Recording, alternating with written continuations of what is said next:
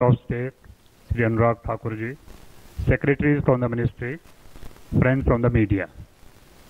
After the announcement of fiscal stimulus package of rupees 20 lakh crore by the Honorable Prime Minister yesterday, the Finance Minister is going to share the details of the package under mission Atmanirbhar Bharat. First, the Honorable FM and MOS will brief, then we will take some questions from you. Over to Finance Minister. Good afternoon. I'm sure all of you will have heard the Honorable Prime Minister speak last night to the nation. He laid out a vision, a comprehensive vision. And that vision was laid out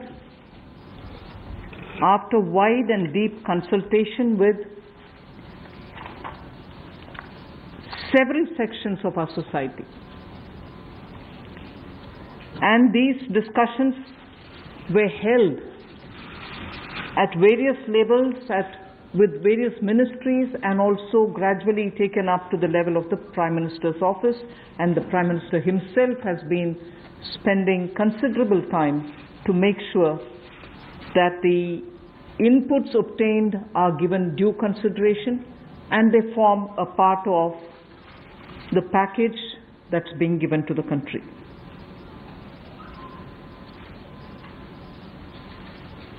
Essentially, this is to spur growth and to build a very self-reliant India. And that's where this whole initiative is called as Atmanirbhar Bharat Abhiyan. And the word Atmanirbhar India is the one which you will be hearing me say quite often. I know, coming from South India, a lot of people wondered what it actually meant. So for their benefit, I'll just say what it means in the four languages, subject of course to perfectionist corrections. Suya Sarbu Bharadam in Tamil, Suya Adharita in Telugu, Suyam Asarittan in Malayalam, and Swayam Avalambita in Kannada. Subject to correction, it may not be the perfect translation, but something to take it closer to what it means. So Atmanirbhar Bharat is what we are talking about. And you heard the Prime Minister clearly say that this is going to be resting on 5 important pillars.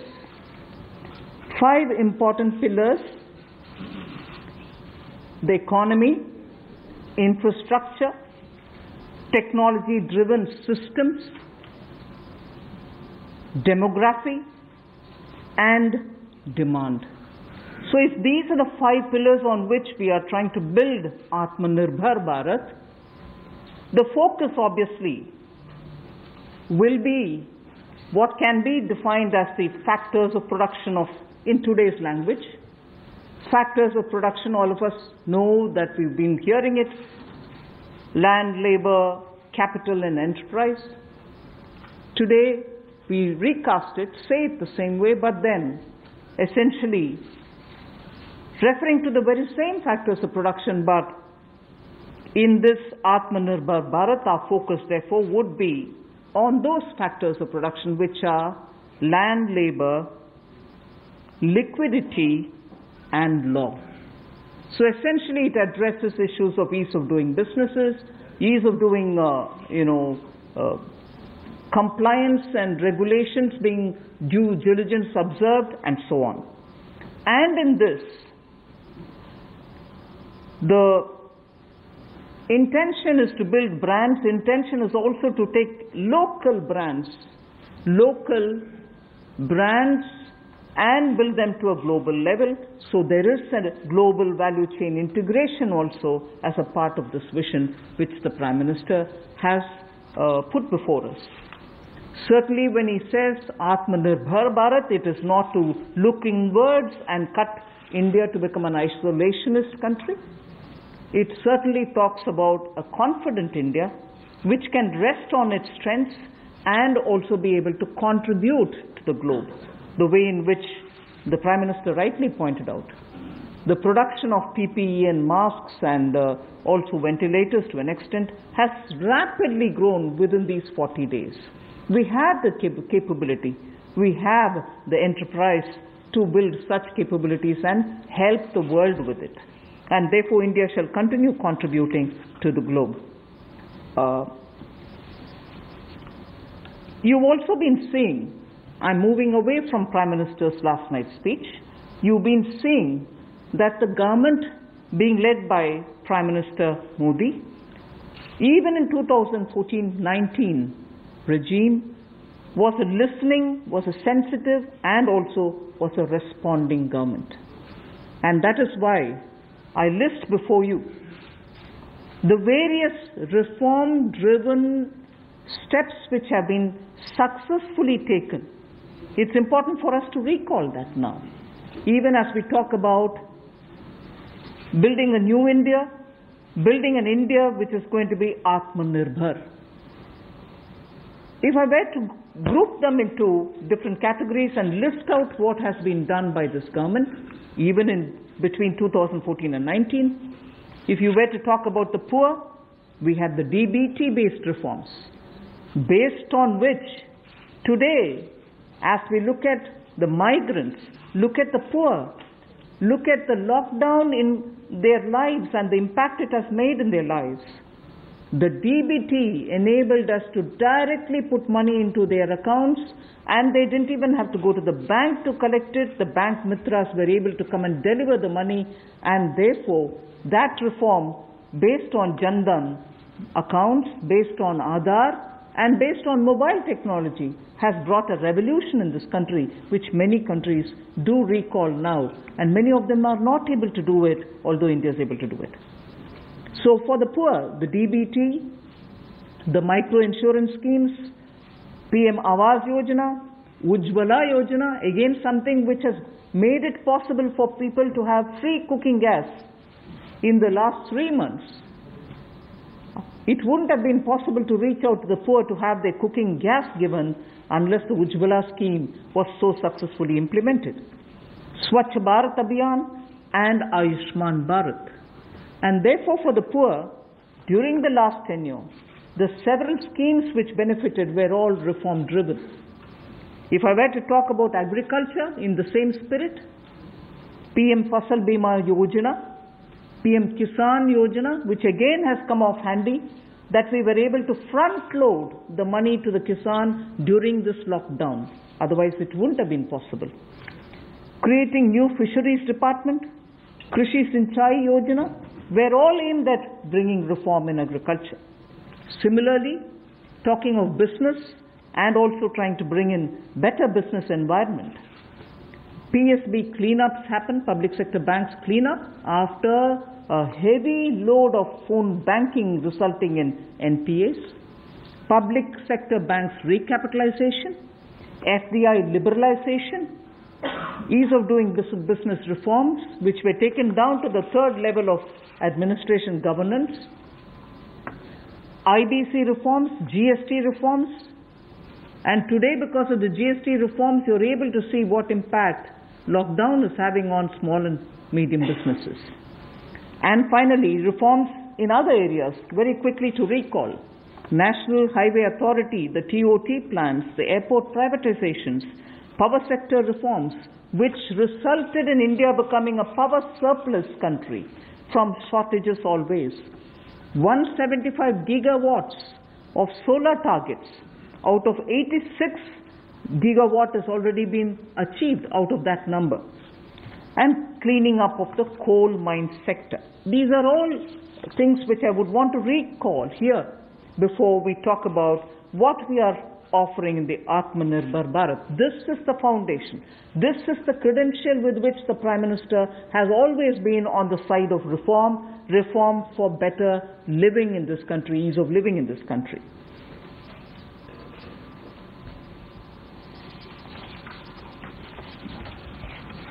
नमस्कार।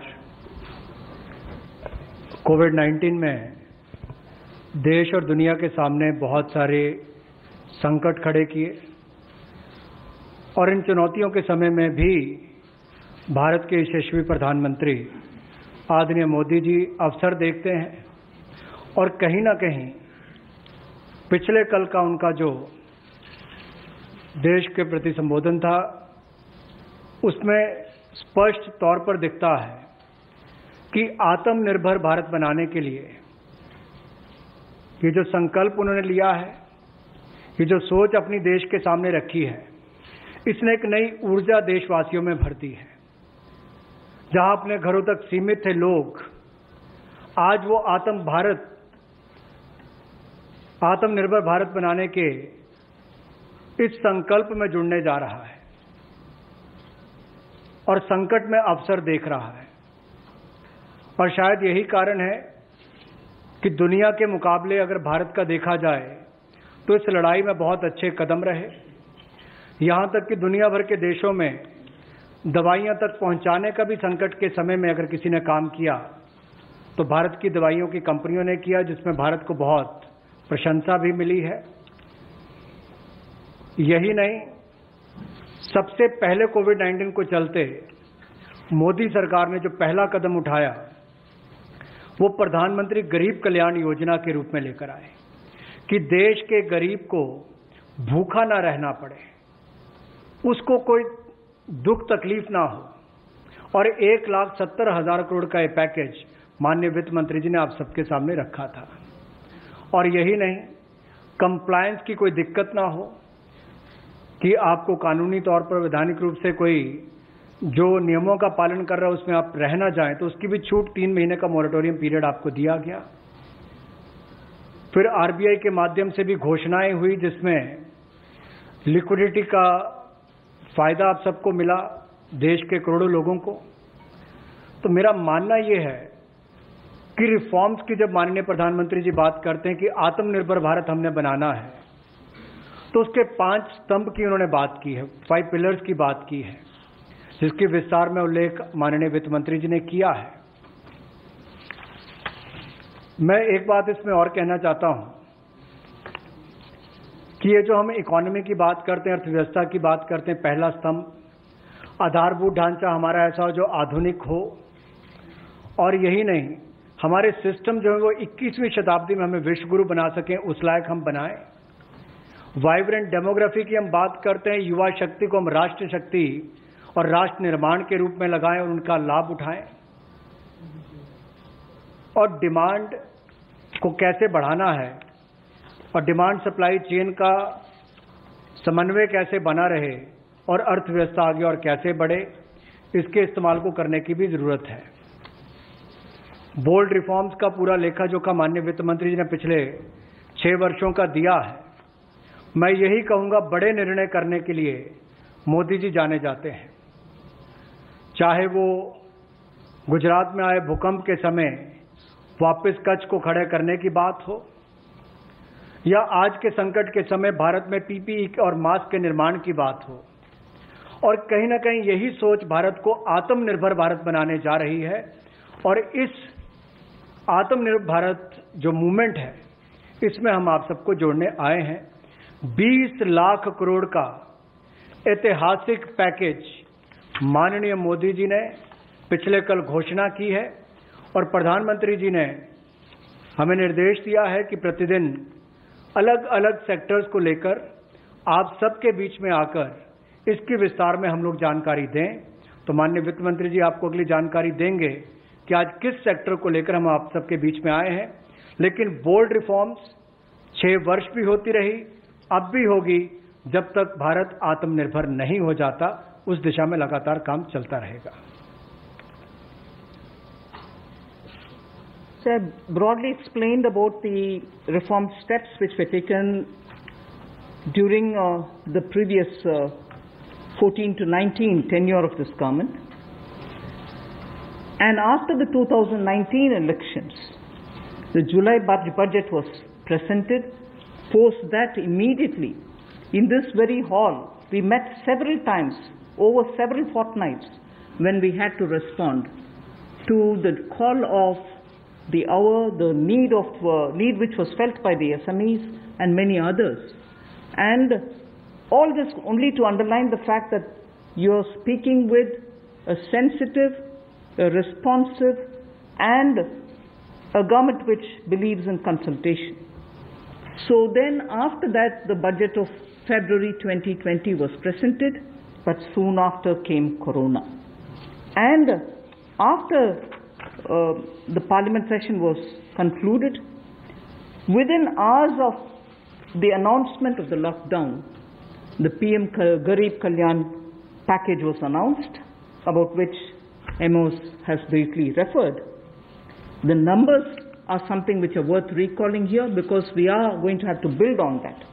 52,606 crores into DBT account of 41 crore bank account holders, the Jan Dhan account holders.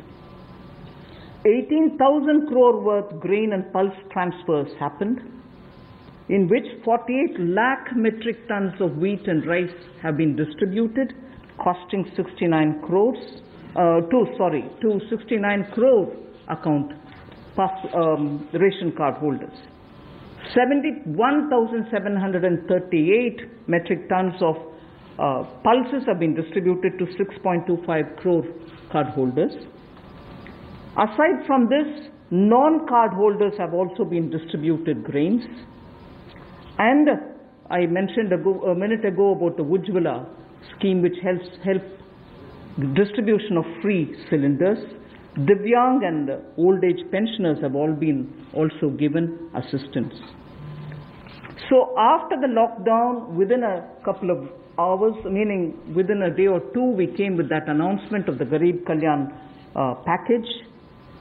With that, there was also a compliance and also due diligence related deadline dates which were postponed so that ease of compliance could come in.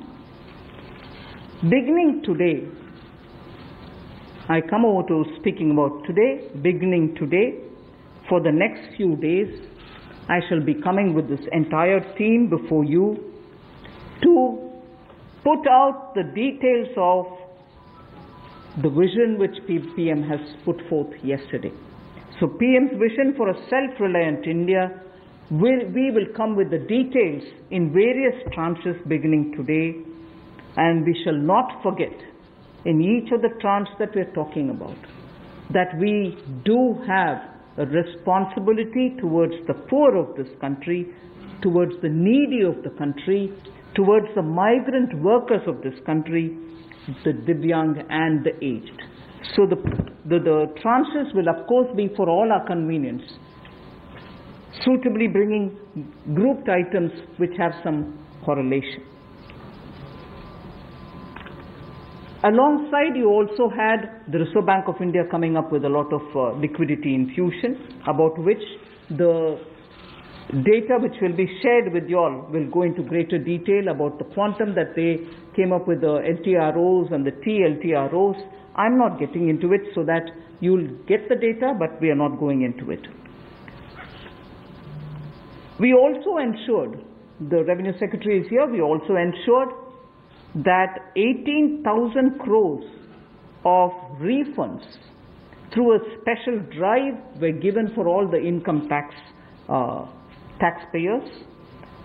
Drawback were also given the payments.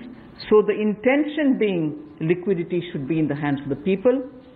For all those who have up to 5 lakhs of refund dues, we cleared it. 14 lakh taxpayers have benefited because of that. So with that said, today the tranche has about 15 different measures, 6 of which pertain to the micro, small and medium enterprises. Kutir Lagu Udyog ke liye 6 ऐसे कदम हम उठाएंगे। 2 relate to the employees provident fund, 2 relate to the NBFCs, housing finance corporations, and the MFIs, microfinance institutions. 1 relates to DISCOMs, 1 relates to contractors, 1 relates to real estate, and 3 are tax measures that we have taken. So I'll get into the detail of today's tranche of announcements. I said there are 6 major steps for the MSMEs. The first one, there is a collateral-free automatic loan for MSMEs which is being provided. This will give facility up to 3 lakh crores. 25 crore outstanding for those MSME units for whom 25 crore is the outstanding loan, or 100 crores whose turnover will benefit from this. These loans will have a 4-year tenure, and there will be a moratorium given for 12 months. These are going to be 100% credit guaranteed over as a cover given to banks and NBFCs on principal and interest. So this is going to be available till 31st October 2020. There are no guarantee fees, no fresh collaterals required. So I guess this will benefit 45 lakh units so that they can resume their business activity and also safeguard jobs.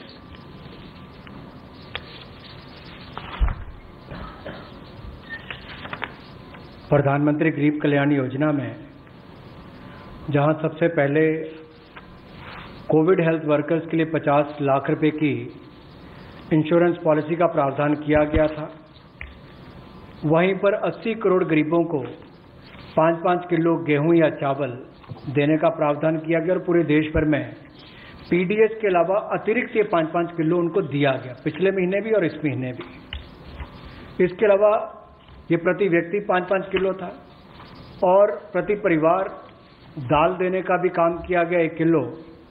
और इसके अलावा जो हमारे वृद्ध, विधवा, दिव्यांग हैं उनको भी जनधन खातों में सीधा पैसे डाले गए, 500-500 रुपये, 1000 रुपये उनको टोटल डाला गया। इसके अलावा जो 20.5 करोड़ जनधन योजना खाता धारक थे, ऐसे 41 करोड़ खातों में भी 52,606 करोड़ रुपया अब तक ट्रांसफर कर दिया गया है। 8 करोड़ उज्ज्वला योजना के जो उपभोक्ता हैं उनको मुफ्त में 3 महीने 1-1 सिलेंडर देने की बात हुई थी, जब तक उनको सिलेंडर की आवश्यकता है। उसकी प्रक्रिया भी शुरू हो गई और दे भी दिए गए। यहां तक कि जो पीएम किसान के लिए भी 2,000 रुपया ऐसे करोड़ों किसानों के खातों में उसको ट्रांसफर कर दिया गया। तो जितनी घोषणाएं उस पीएम गरीब कल्याण योजना के अंतर्गत की गई थी, उन पर सारे कदम भारत सरकार द्वारा उठाए गए और करोड़ों भारतीयों को इसका लाभ माननीय प्रधानमंत्री नरेंद्र मोदी जी के माध्यम से मिला है। जहां तक व्यापारी वर्ग की बात है, आम आदमी की बात है, कंप्लायंस का बर्डन उसके ऊपर ना आए, घर से बाहर नहीं जाते थे, तो उसके सामने जो संकट था कि वो कैसे समय सीमा रहते अपनी कंप्लायंस पूरी कर सके, उसमें भी उसको छूट दी गई और उसको भी 3 महीने आगे बढ़ाया गया, जिससे उसको लाभ मिला है। आरबीआई ने भी जो महत्वपूर्ण घोषणाएं की, उससे लाखों करोड़ रुपए की लिक्विडिटी मार्केट में आई है, जिससे पूरे देश को लाभ मिला है और इसकी जानकारी आप सबके सामने पहले भी रखी है। केवल आज एक बार फिर आपके ध्यान में लाने की जरूरत पड़ी तो उसको किया है। एक जो मीडिया के माध्यम से हमारी जानकारी हमें मिली और जो वीडियो कॉन्फ्रेंस और बाकी सब वार्तालाप बाकी लोगों से हुआ, मध्यम, सूक्ष्म, लघु उद्योग, कुटीर उद्योग, घरेलू उद्योग जो है, इन सब के सामने बहुत बड़ी मुसीबत थी कि पैसों की भारी कमी थी। इन सब के लिए क्या किया जाए, ये भारतीय अर्थव्यवस्था की रीढ़ है। ये जो हमारा सूक्ष्म, लघु, मध्यम उद्योग है, कुटीर उद्योग है, गृह उद्योग है, इन सबका एक बहुत महत्व है। 12 करोड़ से ज़्यादा लोगों को ये रोजगार देते हैं। तो ऐसे कारोबार और व्यापार करने वाले, विशेष तौर पर एमएसएमई सेक्टर जो है, इसके लिए आज एक बहुत बड़ी घोषणा है कि collateral free automatic loan 3 lakh crore रुपए का मध्यम, सूक्ष्म, लघु, कुटीर और गृह उद्योग को मिलेगा। इसमें किसी को अपनी ओर से कोई गारंटी, कोई कोलेटरल देने की आवश्यकता नहीं है और इसका समय सीमा भी 4 वर्ष की होगी और पहले 12 महीने यानी कि पहला 1 वर्ष उनको प्रिंसिपल रीपेमेंट नहीं करना पड़ेगा, इनके मूलधन का चुकाना नहीं पड़ेगा, मूलधन को नहीं चुकाना पड़ेगा और 12 महीने की इस पर छूट रहेगी और 4 वर्ष के लिए उनको ऋण दिया जाएगा। तो 3 लाख करोड़ रुपए का ये ऋण, ये हमने बगैर किसी गारंटी, बगैर किसी कोलेटरल के भारत के मध्यम, सूक्ष्म, लघु उद्योग, कुटीर और गृह उद्योग के लिए मोदी सरकार ने करके दिया है। I just move to the next one, which is about a 20,000 crore subordinate debt proposition which we are bringing. If the earlier one, which was just now explained by the MOS, was for standard MSMEs who, because of lockdown, couldn't move forward because they didn't have money, they didn't have cash coming in. So for buying raw materials or paying the wages, if they had a problem, you had that emergency credit line which we spoke about just a minute ago. Now I come to talking about subordinate debt through which we want to infuse about 20,000 crores. These are meant for stressed MSMEs. So if you're providing for the standard, you're now providing for the stressed MSMEs. Now the stressed MSMEs do have a problem of equity. So for them, through a subordinate debt provision, we want to provide about 20,000 crore liquidity. 2 lakh MSMEs are likely to benefit from this. The functioning of the MSMEs which are NPA or are stressed, all of them will be eligible. For this subordinate debt-based scheme, NPAs or stressed MSMEs will all be eligible for this. The government will be providing about a 4,000 crore as its contribution to the MSE, the Credit Guarantee Trust, and they will be then able to provide the partial credit guarantee support to the banks, as a result of which stressed and NPA MSMEs will immediately benefit. तनाव में जो सूक्ष्म, लघु, मध्यम उद्योग या कुटीर या गृह उद्योग है, उनकी इन परिस्थितियों को देखकर गौण कर्ज या अधीनस्थ ऋण के रूप में 20,000 करोड़ रुपए का प्रावधान इन स्ट्रेस्ड एमएसएमईज के लिए किया गया है, ताकि इनकी जो कमी आती थी उस कमी को दूर किया जा सके। और इसमें भी लगभग 2 लाख से ज़्यादा मध्यम, लघु, सूक्ष्म, कुटीर उद्योग को लाभ मिलने वाला है और ये 20,000 करोड़ का गौण ऋण ये तनाव वाली एमएसएमईज को दिया जाएगा। The next of the MSME linked steps that we are taking, this is the third. There is a fund being created for infusing about 50,000 crore as equity into the MSMEs. This will benefit those MSMEs who have the potential and who are viable. So we spoke about those who are standard, we spoke about those who are NPAs and stressed. Now I'm talking about MSMEs who may be doing viable business and who need hand-holding because of the situation thanks to the COVID. So this fund with a corpus of 10,000 crores through mother fund and daughter fund framework will be able to provide the growth potential MSMEs greater support, and this we think will help MSMEs to expand their capacities, and this will also encourage them eventually to get listed in the markets which they can choose. Real estate రంగంలో నమ్మకానికి మారుపేరుగాంచిన సంస్థ SS స్వర్ణ ventures సొంతింటి కలను సాకారం చేసేందుకు అన్ని రకాల హంగులతో అతి తక్కువ ధరలో ఫ్లాట్లు అందజేస్తున్న సంస్థ ఎస్ఎస్ స్వర్ణ వెంచర్స్ కీసర నుండి భోగారం వెళ్ళు రహదారిలో ప్రశాంత వాతావరణంలో 6 ఎకరాల విస్తీర్ణంలో ఫ్లాట్లను అందుబాటులోకి తెచ్చింది ఎస్ఎస్ స్వర్ణ వెంచర్స్. అన్ని సౌకర్యాలు అతి చేరువలో అతి తక్కువ ధరలో అందరికీ అందుబాటులో గల ఈ అవకాశాన్ని వినియోగించుకునేందుకు వెంటనే సంప్రదించండి. మంచి ఫ్లాట్లను ఎంచుకోండి. ప్లీజ్ కాంటాక్ట్ 9030232291 మరియు 9491374736.